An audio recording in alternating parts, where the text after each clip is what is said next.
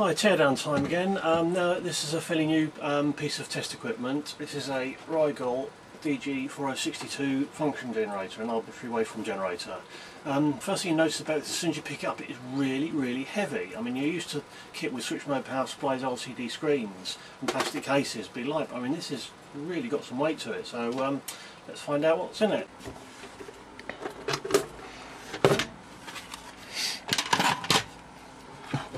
Well, this looks like where a lot of the weights come from. There's quite a thick metal cover around the whole inside, much thicker than you see on a lot of other kit, which tends to use like tin plate for shielding. I'm guessing this is probably a combination of shielding and structure, but I suspect this is where quite a lot of the weight is.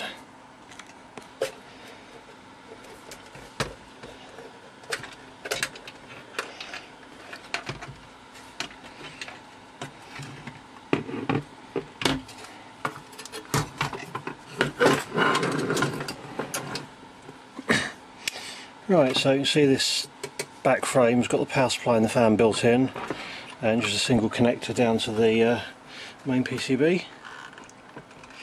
Right, at a first look, this looks like a very nicely made board. Very good soldering quality, nicely laid out. Can't see any obvious sides of any bodge wires. That looks very impressive. Let's take a closer look. Right, let's take a close look at this main board. We'll start off at the power supply in, which is good a place as any to start. We've got a bunch of these linear regulators. These are obviously going to be to provide the analog, the power supply for the analog output stage. There's ±5 and ±15 there. One thing I've noticed on this board is all the parts are very well known makes. There's Analog Devices, Linear Tech, even these capacitors, these are EPCOS. There's no weird obscure Chinese stuff that you've never heard of anywhere. So yeah, component choice is obviously good quality, obviously assuming they're genuine, not fake. You know, even something as trivial as a voltage regulator, they're using sort of brand name stuff rather than obscure stuff. These will be the switch mode regulators for the digital supply, and again here we've got Linear Tech switch mode controller. A few more, there's quite a few power supply rails. Notice that there's quite a lot of labelled test points around here showing all the various voltages, which is nice. We've got the beeper up here. This is an Actel A3P03. This is a flash FPGA, and there's the JTAG connector for it over here. There's a connector here that says SPI_boot, maybe to connect an SPI flash device to boot one of the processors or something. Next to it here is a Cypress USB interface chip, so this is going to be providing the USB functionality, and everything that's next to the USB connector. Couple of clock generators here. These are just HC04 inverters with crystals. Ethernet connector here. This is the Ethernet interface chip KSZ8051 by Micrel. That's an Ethernet transceiver. There's a large flash ROM here. This is going to have all the program code, I'd imagine, and also probably the FPGA code.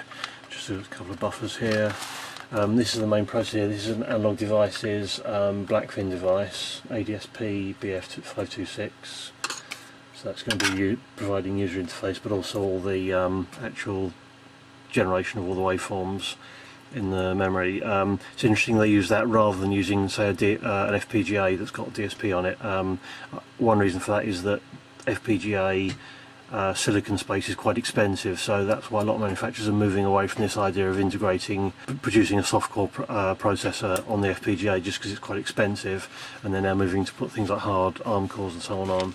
Down here there's a bit of this will be the SRAM for the DSP. There's a blank flash footprint here, which presumably is for the DSP I'm not using. And over here we've got what I'm certain will be an FPGA.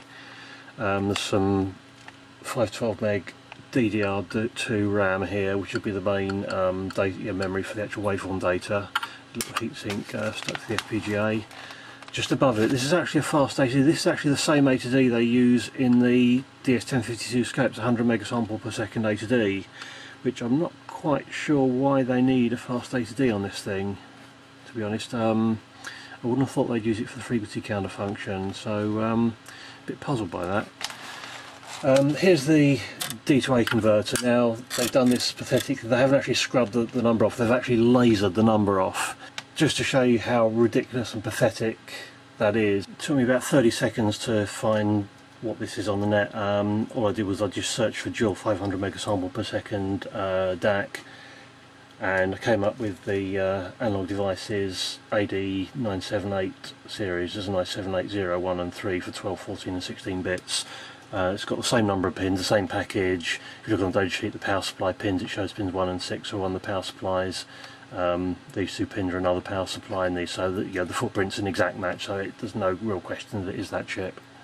And that just goes to show what a total waste of time it is lasering chips like that off. It's not at all hard for anybody to find, so really is pretty pointless. There's a few other odds and ends. There's quite a lot. All this stuff on here. This is filtering for the output of the D2A. So this will be the to turn basically a sequence of digital samples into an analog waveform. So this will be the first level analog filter. And there's quite a lot, about sort of 4 or 5 stages of inductor and capacitor filtering on there. So that's a fairly complex filter on the output of there. And there's a few odd sort of op amps and analog multiplexers and so on surrounding it. And down here, this is the output stage, so this will basically be an output amplifier. There's relay switched attenuators here. I've pulled the heatsink off one of the channels here, and again they've lasered off the chips, but these are just going to be buffer, sort of 50 ohm buffer chips. Again, it really shouldn't be too hard to figure out what those are. They seem to like analog devices, so AD will probably be the first place to start looking. I can't really be bothered to look in detail, but I really don't think it would be too hard to figure out what those are. These are the rear sockets, like this little design in China with a little fish with bubbles coming out of its mouth. Cute. Version 1.01, September 2011, so it's fairly recent. Looks like probably one minor revision. Most of the stuff up here, this is going to be the interfacing for the rear sockets. There'll be probably relays to select which. Some of these have got multiple functions. Interestingly, up here there's a thing called X lock. There's actually a LED which I'm guessing lights up when it sees the external 10 MHz reference signal being applied, because if you select it on the front panel, it does say, if there's nothing applied, it will tell you that there's nothing there. But it's interesting, there's actually a LED on the board, but you can't see. There's no path to the outside world for that. And the rest of this is just going to be little analog op amps. There's a load of HC595s. These will be producing all the parallel control lines to control the relays, the analog multiplexers, just all the digital selection and so on the output stage. Down here, this is the obviously the flex from the LCD, and down here there's an analog devices ADF4360 frequency synthesizer. Overall, this is very nice build quality. You wouldn't really see any difference in something from a well-known name, Agilent Tech. Pretty much the only difference really is that Agilent, you'll find some custom chips, but other than that, the overall build standard choice of components is very much the same as you'd find on top quality gear. So I'm very impressed with something that's come out of China. You apart from the fact that it says designed in China, you could look at this board and really not know that it was from a Chinese manufacturer as opposed to one of the more established brands. It's very impressive build quality. Literally about the only thing I can find on this board that shows any trace of being a mod or anything is there's a little bit of flux around these two resistors, so I'm guessing they may have been replaced with a different value, or possibly just reworked from a poor reflow. Looking at the top of this board, it looks very, very good, especially for a product that's fairly new. One interesting little detail here, these resistors are marked version. I'd be interested to know whether these are actually connected and machine readable, or because you do occasionally find, because resistors cost almost nothing, you do occasionally actually find them being used as markers on the board so that they can tell what version of the build it is, as well as having different component variants. There's a few resistors that are used as a marker, so you can look at the board and tell which build version it is. It may be possible for those to be sensed and at least displayed, but another nice little detail I just noticed as I'm taking the screws out, there's actually 2 different lengths of screw used to hold this board and the front chassis together, and they actually mark on the board. There's a little picture of a little screw there and a long screw there to tell you which ones are the long and the short screws when you put it back together again. It's very nice of them. Right, the whole front comes off as a sort of sub chassis, again with this really thick steel structure around it. This is just the front panel with a standard rubber membrane keyboard, nice sort of brass screw inserts in there, and so here we've got the keyboard PCB, knob encoder, obviously the BNCs go straight through to the PCB, That's the power switch, and everything's nicely screwed together onto that chassis. Now here's the back side of the PCB. As I was expecting, there's really not much on it because there wasn't really much left after what we saw on the front, on the top side. It's mostly just decoupling capacitors, a couple of HCMOS chips for multiplexing, and couple more 595s for I/O control. Really nothing of any significance. There's a few blank areas here of the with gold plating, and these are to make contact with these spring clips for EMC shielding. There's a sort of spring clip there.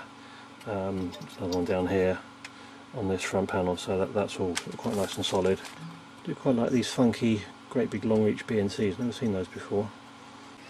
And this is the back side of the keyboard. PCB, there's really nothing on it. There's a lattice CPLD and its programming connector, and that is it. Nothing else at all on there. Again, there's some shielding contacts on the board. So a little rotary encoder. Obviously there's some LEDs in the middle of the buttons. And we can see from the layer markings here, this is a 6-layer board, which is about what I was expecting. Because they're using BGA chips, you really need that many layers just to break the pins out from the, in particular from the FPGA. Tiny detail I just noticed on the LCD flex. These two labels, OTP WEN and OTP VDD. A lot of these LCD modules, because the actual LCD material itself has sort of some variation in production, the controller chips quite often have some one-time programmable memory in them to control the things like the contrast and all that colour balance and all that sort of stuff. So I've noticed that a few times reading the data sheets. Actually, although most of the settings you can actually set via the I2C, these have got SDA and SDL lines which mostly set up the voltages and in some cases the timings. They've often also got a one-time programmable memory to actually nail the correct settings in for each display, so that you can just load it up with standard parameters and it's always going to look right throughout the different production variations because it's been loaded from that OTP memory. That might provide an interesting avenue if you wanted to have some really obscure security in your product, to actually store a little bit of information in the OTP memory on the LCD, which might confuse the hell out of someone trying to do naughty things with it. I'll just fired it up. I've connected an external clock reference and you can see that LED near the power connector lit up. If I disconnect it, it will probably turn off. Yeah, that turns off, so that's just showing that it's seeing some external clock, and there's also a power LED there. I'm not really quite sure they bother putting those LEDs on there. I suppose they're handy for debugging. Let's take a look at the back of the unit and the power supply. Main comes in on an IC socket, and the connections in there, as well as being fairly well protected by this, they're also heat shrunk. The fan in there, and this thing, I'm not really sure it actually gets warm enough to need the fan. I had it running for a few hours and I really couldn't detect any warmth at all coming out of it. They've used one of these sort of stick down cable clips, and these things do tend to fall off over time, but that cable's not going to do any damage or go anywhere if it does, so I'm not particularly concerned about that.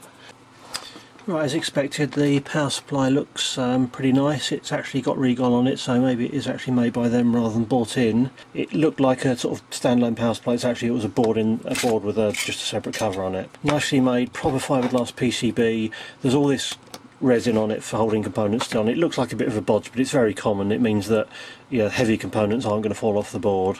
So although it doesn't look particularly pretty, it shows there is actually some care gone into it. Pretty up-to-date modern design here. There's a standby supply here. This is a separate standby supply using a chip that's designed for things like phone chargers to provide very low standby power, because this doesn't have a proper mains on-off switch. It's got a soft on-off switch, but it looks like they've gone to some care to sort of make sure it doesn't draw too much power in standby. So that's our auxiliary supply. This is our main supply. This is actually, both of the power supply control chips are from NXP. Again, a distinct lack of any Chinese components in here. The like the output rectifiers, those are on semiconductor. The electrolytics are EPCOS. So yeah, throughout this whole thing, decent quality components. It's almost like they're actually deliberately avoiding using Chinese parts, even for like relatively routine parts like output rectifiers and so on. But so the overall layout looks nice. You've got sort of nice little details like sort of some star ground detail here, so they've done a decent job on the layout. There's like slots and cuts to improve creepage distances here. Decent clearance life from the primary to the secondary. I don't like the fact they've put a label in this area though. Okay, it's not like it's sort of plasticky label, but it's not ideal. I don't think there's any serious risk. I think that's really a very minor quibble, but other than that, I can't really fault this at all. There does seem to be quite a lot of connections to this. It looks like there's actually a sense input back from the main supply. I'm not sure whether the main supply on this is likely to be 5 or 3.3 volts, but obviously there'll be supplies for those linear rails. One thing you don't often see actually is quite a few of these pads are actually labelled in Chinese, which you very rarely see on PCBs. Maybe someone viewing can give us some translations of these symbols. So there's just a few Chinese labels on the these other leads, and there's a connector there for the fan. Build quality of this is as good as the rest of the unit. Absolutely happy with that. And this casing is probably the sort of strongest, toughest thing I've seen in any bit of test equipment sort of built in the last 10 or 15 years. It's all riveted together, so it's about 1 mil thick steel to start with, but it's been sort of riveted into these sort of square sections. So I mean, if you drop this thing, I'm sure the casing might disintegrate, but the thing's going to carry on working, I guarantee it. It's just so well protected. It's obviously going to be very well shielded. They've got this EMI filter on the power, so they're obviously serious about getting all their EMC results to actually be genuine rather than the usual Chinese fakery. One thing I did notice I was a little bit surprised at is that the approval marks, it's got TUV and a CE mark, but there's no FCC marks on here. Maybe it's just that they haven't got the gone through the process yet. It may just be it takes time to actually get those approvals, but I've no doubt that they wouldn't have any problem at all getting all certifications based on the build quality. It looks absolutely fine. Oh, one other thing I just forgot to mention on the power supply is it does actually even have power factor correction as well. So they spent far more on the power supply than they strictly needed to produce something that's going to comply with all the emissions limit. They really have done a good job on this. Well, just take a quick look at the power draw. It's got this sort of stupid Apple throbby LED thing that it does when it's in standby mode. Standby, not sure how accurate this thing is at low power consumption, but it's showing about 14.1 watts, maybe a little bit on the high side. And looking at the actual current, you can see it's actually pulsing, so it's obviously operating in some sort of discontinuous mode, sort of flipping between about sort of 50 odd milliamps up to about 90 odd milliamps on occasion. And turn it on.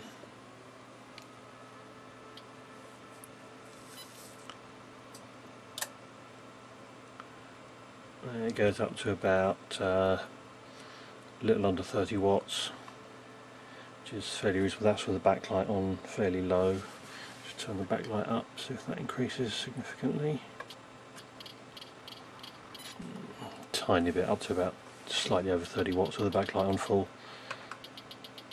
So, I mean, I can only say I'm very impressed. The build quality of this is as good as you would find in anything from Tektronix, Agilent, Hameg, TTI, all of the well-known brands. In anything below a couple of grand, the build quality is as good. The component quality, they've clearly used decent quality components, even when they didn't need to.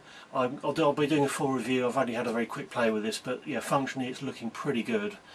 Certainly streets ahead of your average Chinese junk software. A few minor quirks, but I've yet to find anything of any seriousness. But in terms of hardware build quality, I just really cannot find any fault with it at all. Very good, very impressed. Rigol do seem to be moving into some more high-end instruments, and with this sort of build quality and the pricing, I think Agilent and Tech should really start worrying. Pretty much the only difference is really brand perception and maybe product support. In terms of actual hardware build quality, this is as good as anything you'll buy from Tektronix or Agilent, LaCroix, all the big names, no question about that.